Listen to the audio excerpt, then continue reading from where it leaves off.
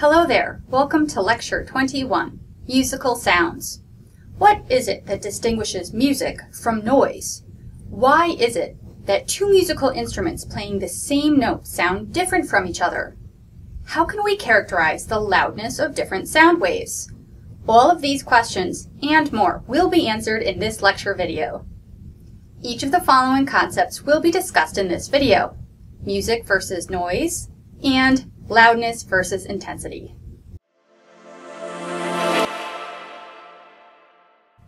There's a practically infinite number of combinations of different frequencies and amplitudes of sound.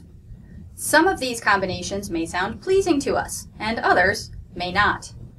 Usually, we categorize the pleasing sounds as musical sounds. Perhaps you consider jazz, classical, rock, or rap to be musical. Other sounds that are not pleasing can be categorized as noise. This might include sounds such as banging together pots and pans or dropping a hammer on the floor. What is it that distinguishes music from noise? To a certain extent, this is a subjective question that depends on the person listening to the sounds. You may consider certain types of sound to be musical, whereas I might consider them to be more like noise. From a physics perspective, we can broadly categorize different types of sound as either music or noise based on the types of frequencies contained in the sound. Most sounds are not pure tones consisting of only a single frequency of sound waves. Instead, they are the combination of a few, or sometimes many, tones combined together. Using a concept called Fourier analysis, we can look at the different frequencies that make up each sound. The math behind Fourier analysis is very complicated and is outside the scope of this class. However, using software such as Logger Pro, we can record a sound wave and then see a graph of the amplitude versus frequency. That is, how many frequencies are represented in a sound wave and how loud is each of those frequency components. Let's consider the Fourier analysis of a few different types of sounds and see how they look. First, let's look at the Fourier analysis of the sound made by a tuning fork. The tuning fork is built to produce a single frequency of sound, although other harmonics can be created in the tuning fork, just as a string can support multiple standing wave harmonics. The Fourier analysis shows a single predominant peak at 490 Hz, the same as the frequency stamped on the side of the tuning fork.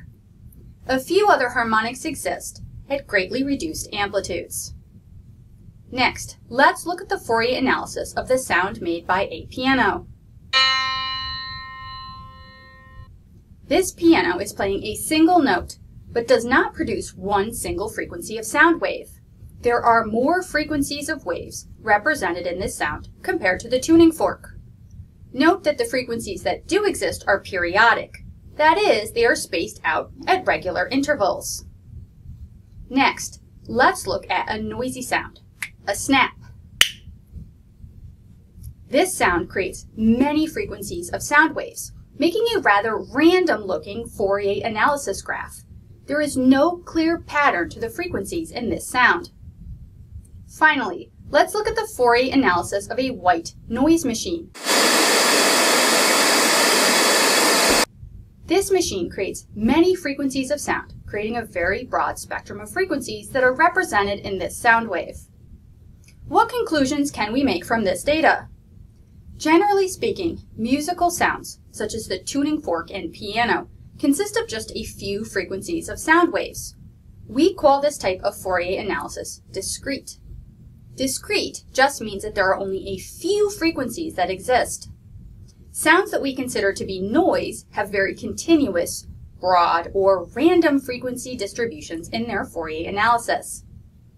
One last comment about musical sounds. Musical instruments are designed to support different standing waves and create sounds at different frequencies. For example, the note middle C has a frequency of about 260 Hz. If there are 5 different instruments all playing middle C at the same frequency, what is it that causes each instrument to sound different?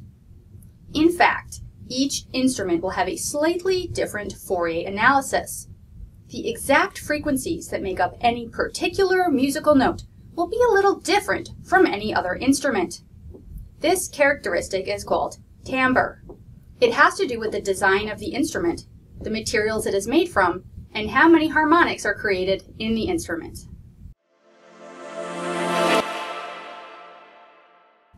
Loudness has to do with a subjective quality of the amplitude of a sound wave. Perhaps you like to turn the volume all the way up and consider that to be the best level of volume for listening to music. Somebody else might consider that same volume to be too loud. For a single individual, loudness is related to the intensity of a sound wave, but among individuals, loudness is not something that can be agreed upon. On the other hand, intensity describes the amount of energy per unit of area that reaches a certain location every second.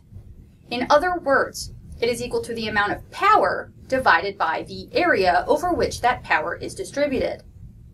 Intensity is an objective, physical quantity that we could measure. The units of intensity are watts per meter squared. It is related to the energy that is transmitted by the sound wave. The human ear is capable of hearing sounds that are both very quiet and very loud. This means that the values of intensity that we can hear go from extremely small numbers to extremely huge numbers. The lowest intensity sound that a human ear can hear is 10 to the negative 12 watts per meter squared. That is a decimal point, 11 zeros, and a 1 watts per meter squared. On the other end of our ability to hear, a rocket engine has an intensity of 10 to the 6 watts per meter squared. That's a 1 with 6 zeros after it. That's a huge range of intensity values. For this reason, using intensity values is not the best way to describe sound intensity. Instead, scientists use a relative scale. In other words, how much more intense is one sound compared to another? To determine the relative intensity of sounds, we divide by some baseline. The baseline that everything is measured relative to is the threshold of human hearing, 10 to the negative 12 watts per meter squared. Now we can see how much more intense one sound is compared to that threshold. The threshold of human hearing has a relative intensity of 1. The rocket engine has a relative intensity of 10 to the 18. We've gotten rid of very tiny numbers using a relative scale, but we still have an enormous range of values, from quiet to loud. To solve this issue, we use a logarithmic scale to discuss intensity.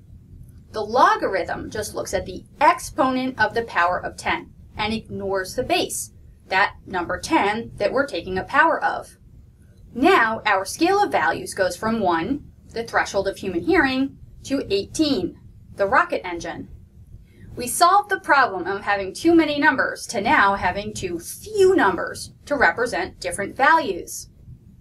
The decibel scale solves this problem.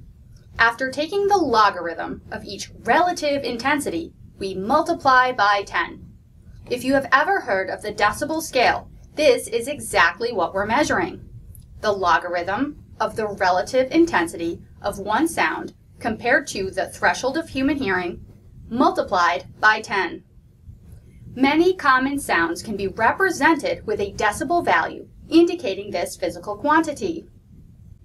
At a certain level of intensity, around 85 decibels, our ears will become damaged. People working around loud noises for long periods of time need to wear earplugs or headphones to protect their hearing. If we are going to be exposed to relatively low intensity noises for short periods of time, earplugs may be sufficient. For longer exposures, or for more intense noises, such as working around jet engines, earmuffs may be needed. At intense enough levels, sound waves can cause physical pain. That happens around approximately 120 decibels. Above this level, it is important to wear protective equipment on our ears. Earplugs are used to decrease the intensity of sound.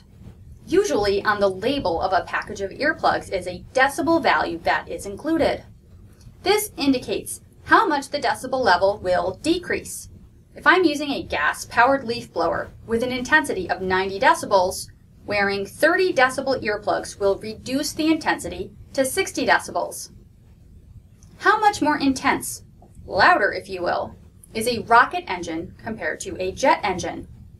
This question of how much louder becomes slightly difficult to answer when we are using a logarithmic scale. Recall that the logarithm tells us the exponent on the number 10. In other words, it tells us how many zeros are after the 1 in a number. A jet engine is 150 decibels. Something at 160 decibels is 10 times louder.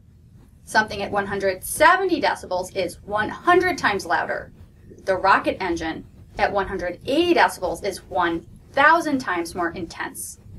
So when calculating how much louder, remember that every time we increase the decibel value by 10, we are multiplying the intensity by 10. A difference of 10 decibels is 10 times louder, but a difference of 20 decibels is 100 times louder. A difference of 30 decibels is 1,000 times louder, and so on. Thanks for taking the time to learn about musical sounds. Until next time, stay well.